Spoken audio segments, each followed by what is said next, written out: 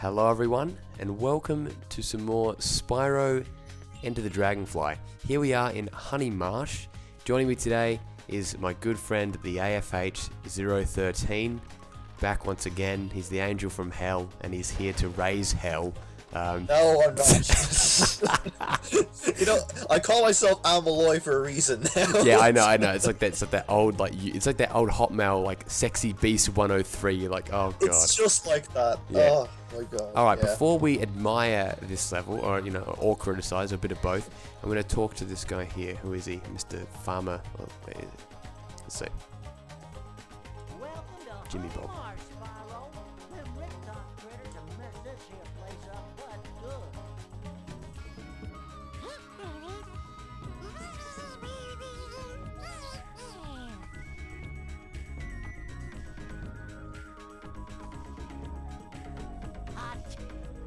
Wait, okay, I'll read this because it's fairly stock standard. Honey Marsh. Alright, okay, so basically you got to get rid of these. Oh, right, so basically the honey is being drained from the honey marsh or whatever. We have to, recover it all or turn off the machines. Now, for some reason, Sparks called him Opie. I don't know if that's a reference to that show, not the Opie and Anthony, obviously. Opie from, I think, Happy Days or something like that. The guy played by, what's it called? Ron Howard? Or something like that, but I'm not too sure. Anyway, because his name was Jimmy Bob. That reminds me of like SpongeBob or something. I don't know. Because it's actually voiced by Tom Kenny. Tom Kenny does like 80% of the voices in this game. That's the funny thing. Like, yeah, I mean, he's practically the main guy, but he's the top guy of Spyro Enter the Dragonfly. But with Honey Marsh, I mean, I think it's been since I reckon about 2004. Since I've actually played this level, so it's really like not fresh in my mind. But already the best thing I notice about it is how unique it feels in comparison to the other levels in the game, like which feel a lot more like Spyro 3 and 2, clones essentially. Even if they are like different concepts, like for example the Cloud 9 one is kind of its own thing, but this one especially kind of has this really different feel to me. I don't know. I like it a lot. Be interested to hear what you think as we carry on. Well, it's kind of like, it reminds me like if Honey Speedway, where brought into like a level, just like with Crop Circle Country, just kind of being like Country Speedway being brought into a level, like not entirely, but to an extent anyway. I think it's kind of it's true. Like, okay, it's kind of unfair to say that this level is just, oh look, it's Honey Speedway in level form, because they're very inventive things about it already. Like you can see like those. What are those, like the beehives that you push into the? Were you pushing those into the honey? That's pretty cool. What was I doing? Wait, oh shit! Yeah. God. Oh, be careful. Yeah, there's like a gem there. There's a gem there. Yeah. There's a gem. Okay, shit. Okay, I gotta get a bloody spark. Sparks. I really quite like the flowers though. That's kind of exclusive to this level. Remember, Honey Speedway's more kind of even gloomier than this. Do you know what I mean? Like it's mostly just like dark trees with the background. The background is, I think it's actually the treetops background actually. So that's interesting. Oh yeah. Usually it seems that they're combining two levels. Yeah, it looks like kind of like Honey Speedway combined with treetops in this regard. So and dead. That's so good. This background is pretty good though. Actually, it feels a bit. One big problem with this game actually that I noticed at least is the backgrounds feel really lame compared to Spyro 1, 2, and 3. This one's kind of like its own thing. Do you know what I mean? Like. Remember, Honey Speedway's one was just a recycled. All it was they added these little beehives on top of the treetop stuff. This one is its own thing, and like it's quite an amazing thing because this is all honey. You're seeing that like it's going like downstream or something like that. It's kind of freaky to even think about, but really absolutely. Cool. Their fodder are little pigs. Yeah, of course, the fodder are pigs, so you get to massacre more. In fact, they're like those pigs in Ape Escape 2. Well, I know you don't like Ape Escape 2. Oh no, I don't. I don't know. Like I just haven't played it enough. No. Okay, all right. Yeah, well, these pig enemies at the beginning of the game that are a lot like that. Like they lack a body, essentially. Okay. Yeah, I got you. Yeah. Well, to us, I find the background a bit like the sky just a bit too gloomy. It's a bit gloomy. Yeah, you're right. It is. But like it benefited from being brighter, I think. Like it just doesn't. It's like it reminds me also of Robotica Farms, and Robotica Farms is obviously a very sunny, bright kind of level. Like this just it does not look right being so grey, in my opinion. But you know. Yeah. I think I actually would be curious as to what it would look like if it wasn't dark. We should probably try and employ our good friend Joe Hindenburg to replace the texture or the graphic of that, because it would look interesting with a different background. Yeah, I think it's because it's trying to reflect the kind of down. I think it could be trying to reflect the kind of down mood of the level, because everything's being drained, like all their energy's being taken away. So I guess that's the rationalization. Yeah. You know, I know what you mean. I think that's the way of explaining it, I guess. Nice. What was that, sorry? Yeah. Well, I guess they're they're using good old pathetic fallacy, as they call it. So. Pathetic fallacy. Yeah. Is it a logical fallacy? No, it's when like the weather like coincides with like. Oh yeah, sorry. With the script or the feelings of the character. It's like and. I'm getting really like I'm waiting for Game Cindy to sign me off over this, but it's like King Lear, where Lear's like really angry because he's been like cast out of his kingdom, and he's like giving this like angry speech, and then it's like thunder and rain in the background. So obviously, yeah, thunder and rain. So same thing here, basically. Yeah. So Game Cindy, you can now leave your insulting comments about that. And just time code now. Okay, there you go. All right. So this have you seen this? This is the worst thing about this game. Dare I say? This is the egg thief. It's so bad. It's so bad. Look at him. I do not remember this at all. My God. No, neither do I. I don't remember it in the slightest. Like, and I kind of like it actually. Yeah, it's kind of like what's he supposed to be anyway? Like you don't see his face. I don't know, because the thing is, remember, there's a level Dragonfly. Awesome. It's duckweed. What the fuck? Duckweed. Right. What the hell? Okay. Well, it reminds me of Buckweed from the Little Rascals, but that's the only thing I can think of. Oh, the Little Rascals. I haven't heard that name in a very long time. Yeah, nor have actually seen it. Oh shit. Oh, okay. I've heard of it, but I haven't seen. Oh, there you go. Another one. Suzuki. That's right, Minoru Suzuki. That's right. Yep. Kenzo Suzuki. There we go. We got some New Japan Pro Wrestling reference in there. I've heard that name before. Who's Kenzo? Is he a race car driver? No, Kenzo Suzuki was a WWE wrestler. Race car superstar. Race car superstar. What the fuck? Yeah, it's like Brock Lesnar was a professional football player. Oh wait, he was. Yeah. But yeah. Well, Bob. Just to we'll get back on topic, but just to say, Bob Holly used to have a race car gimmick. Did he? Oh, Crash. Yeah, he did. Yeah, no, Bob Holly, Hardcore Holly. He was like. Thurman Sparky Plug. That was his name. Okay. Well, there we go. Yeah. Fuck Hardcore Holly, but yeah. That's what I have to say. I hate that guy. He's a bully and a prick. But yeah, just like he's JBL. Not as bad as like JBL. Oh yeah, JBL, you're a bully and a prick, but you commentate good. But yeah, so okay, here we go. We're gonna turn this other thing off. I think I've been missing these actually. So there's 4 left. These are I don't know. It's funny. It's like here's how you stop the whole thing from happening. You just flame it. You know what I mean? Like it's classic. It's classic like rushed nature of this. There's no real like substance to it. It's like I do like the fact that they have these machines. Like it's actually a pretty cool idea. It's funny that it's like all you have to do is just go up to it and really just hit it. That's the whole. Exactly. So that is definitely a sign of the game, being rushed, of course, as we have commonly talked about. Yeah. Well, they could have put a button on it or something. Like because there's like a it's like a wheel thing that you're meant to turn, but obviously flaming it, does the trick. I guess that's what they're. Yeah, which is kind of dumb. But I guess to reiterate, I do not remember this level at all. There's nothing I remember about it. No, I do remember this bit here. I remember this. Really random thing to remember. And I think the thing back there is like a tank challenge. I believe. So this is a nice style. Like I'm trying my best to kind of be positive about the game as opposed to everyone. Here's my big problem, and I briefly touched upon this in the last part. But what the hell, Russell Tim? Seriously, I mean. Well. Okay, there we go.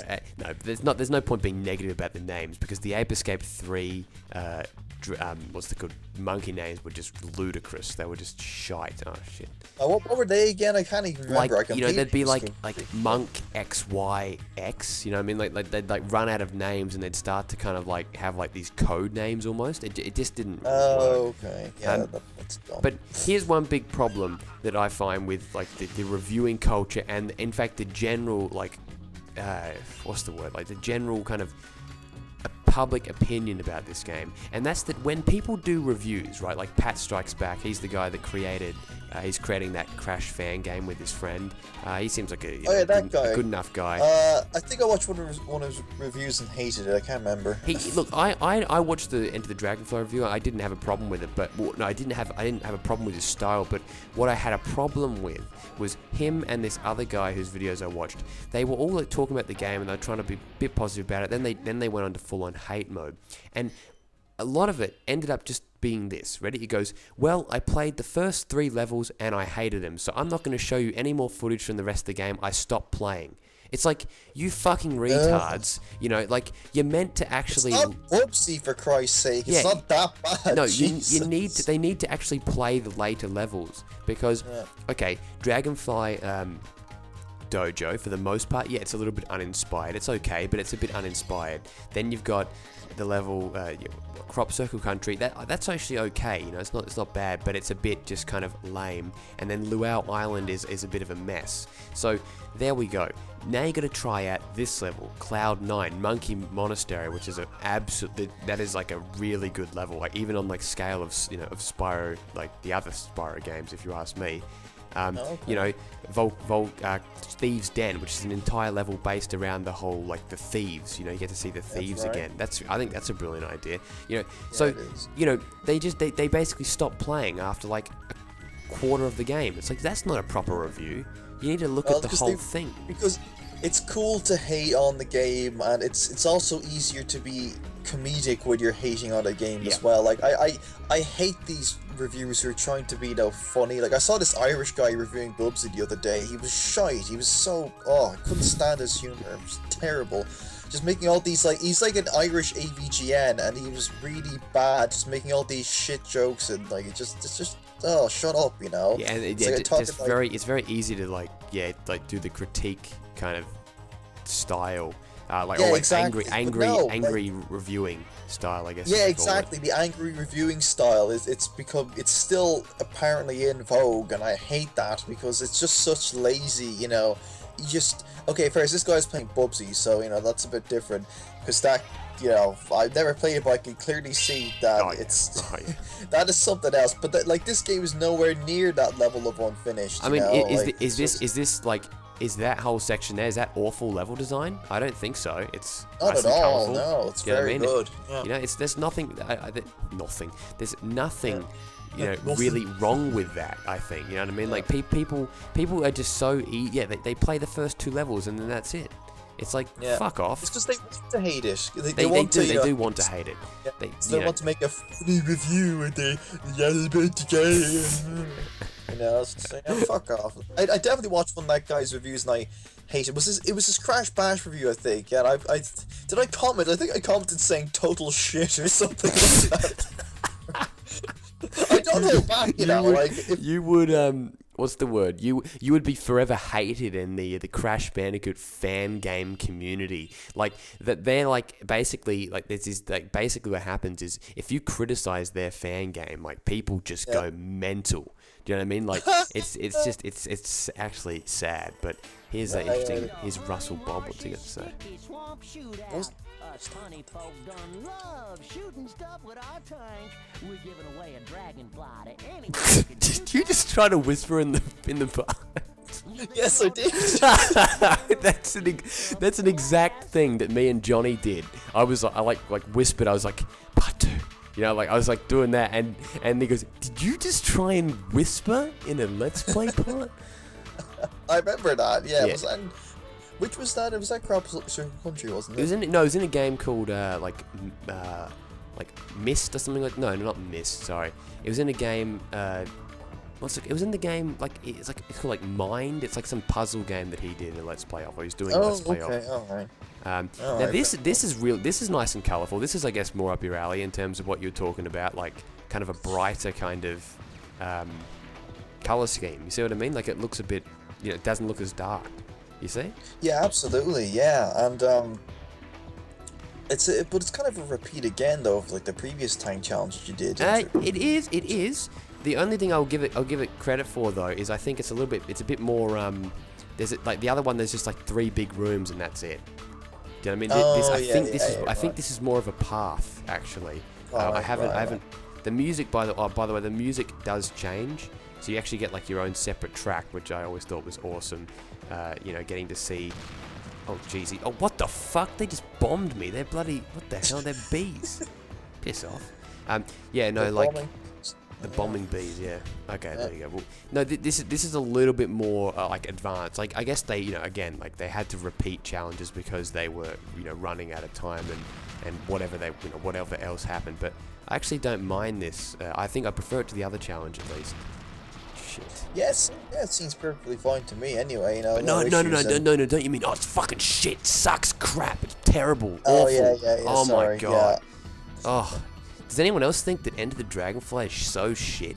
Oh man, god, terrible.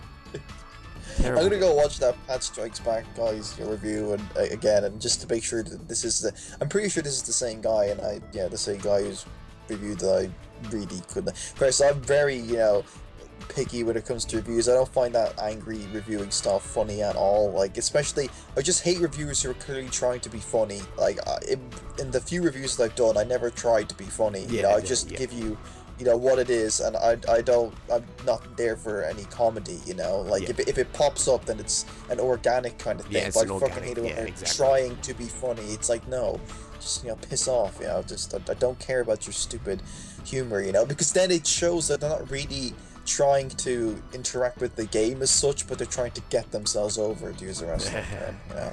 Yeah, get themselves over. Yeah, exactly. But yeah, yeah, by the way, about, you know, the Crash fan game making community, they could, you know, suck my left testicle for all I care.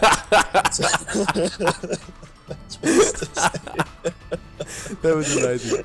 Holy shit. I just had to say that. Holy shit. No, like, it's funny, I've actually got some subscribers that are very much a part of that, like, whole thing, you know, so... Alright. Sorry lads, but... No, but they're okay. I think, I just don't like the people... I mean, it's not just the people that kiss their ass, though, as well. It's also the people that criticize everything themselves. It's just an awful... Honestly, it would be awful making a fan game. I mean, just ask Mau Mau Club 2. You know what I mean? Like, it's just a terrible community. Everyone either thinks they're either OCD and borderline autistic if everything isn't 100% like it was in the originals. Do you know what I mean? Yeah. You know, I mean, good luck making a Spyro game. To try and tie it into Spyro, I mean, like, that would just be... Oh, God. I mean, making a Spyro game would be the worst thing. I mean, it would just be terrible. God, this is really difficult.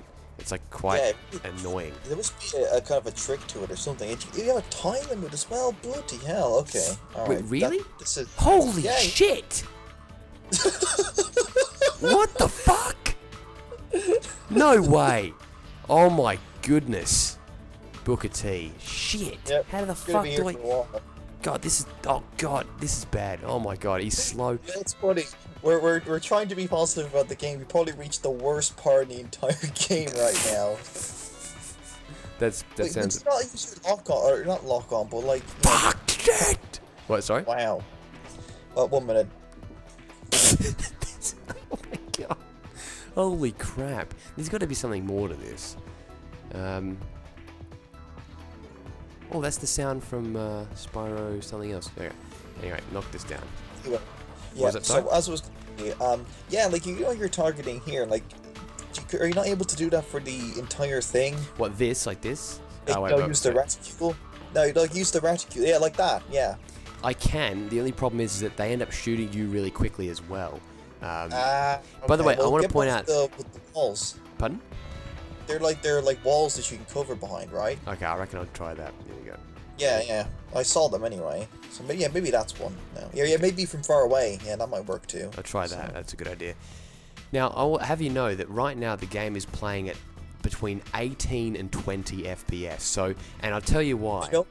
Yeah. The reason why is I want actually, because you haven't seen the parts yet because they're not uploaded for like another couple of weeks. I want to ask. I'm not trying to like lord it over you, but why do you reckon it's so slow? Like, just look at the screen. Why do you reckon everything is so slow? I'll try to like give some kind of clues about it, I guess. Well, it's because they fucked up the frame rate themselves. It's nothing to do on your end, right? Well, okay. I'll just say it anyway. I'm not trying to like lord it over. But okay, if you notice, look at all the particles. Look at the overuse of particles and everything like this. This is it's just too much. Oh, you're talking about the backface culling. Huh? What? Sorry. Backface culling. Is that what's that?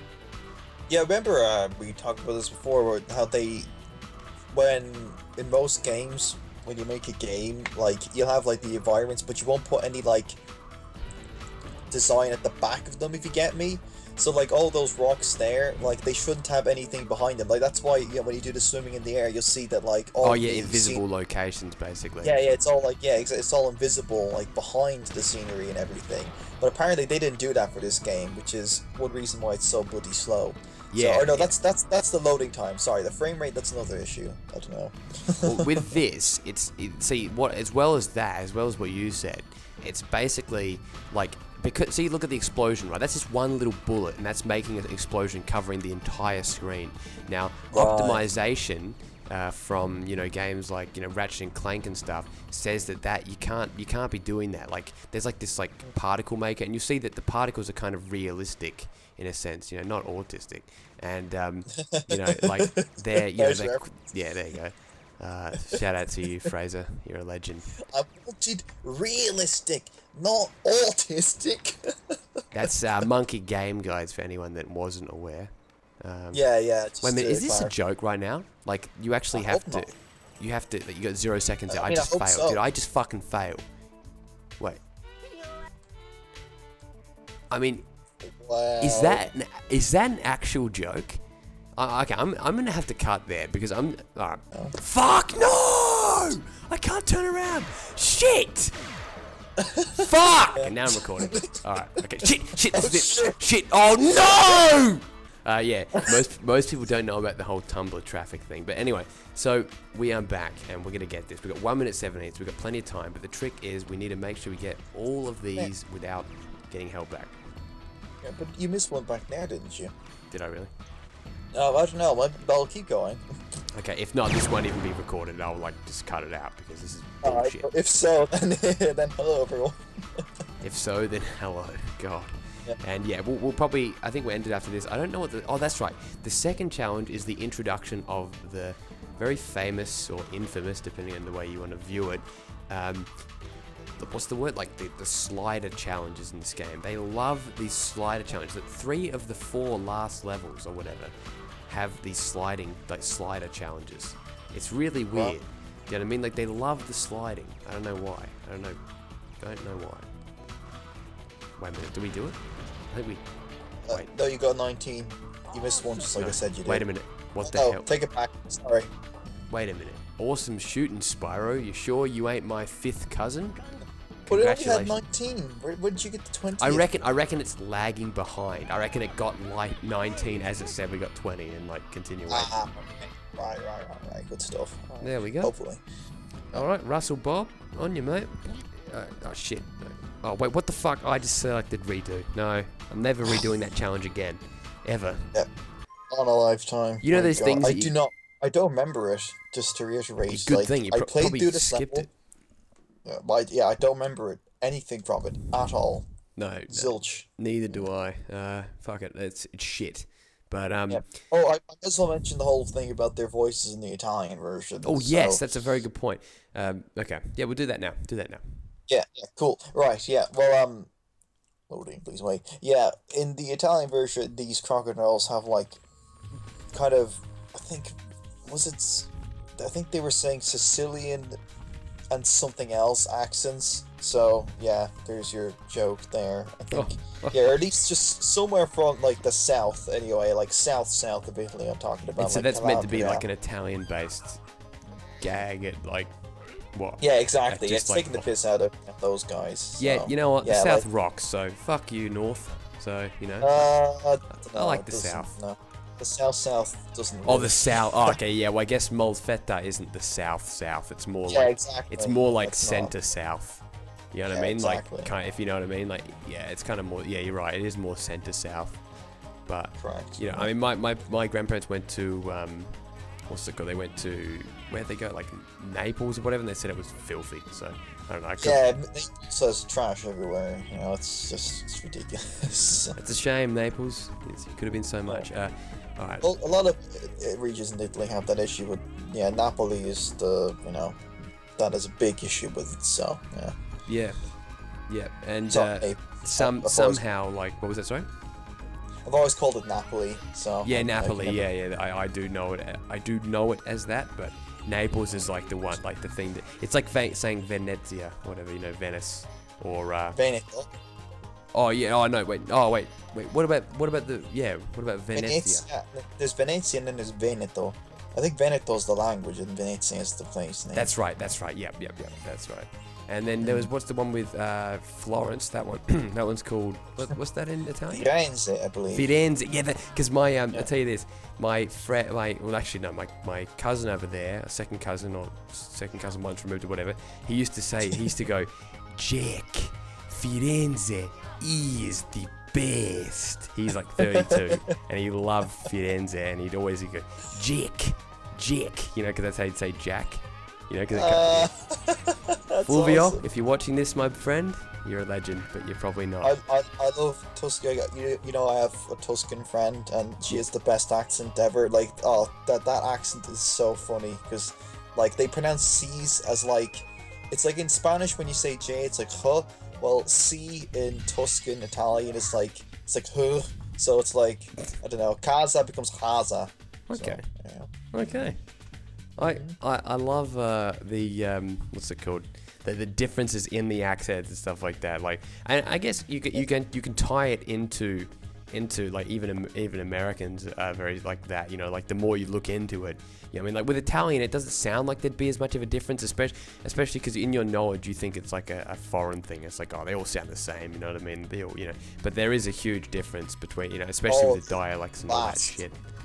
Yeah, especially with the dialecti as they call them. Like I can never call them dialects because that's a story for another day. But yeah, absolutely. I mean, it's the same with like, you know, stereotypically Americans thinking that all English people sound the same and all Irish people sound the same. You know, it's not true. Like every country has its accents. And using very trite catchphrases. I mean, like, you know, you can't be sure. Put the word into ya. Yeah. I swear, only Game Cindy has ever said that. So. Yeah. Okay, that coughing fit was actually linked to the laugh. But all right, thank you for watching, and we'll finish this level off in the next part. Goodbye.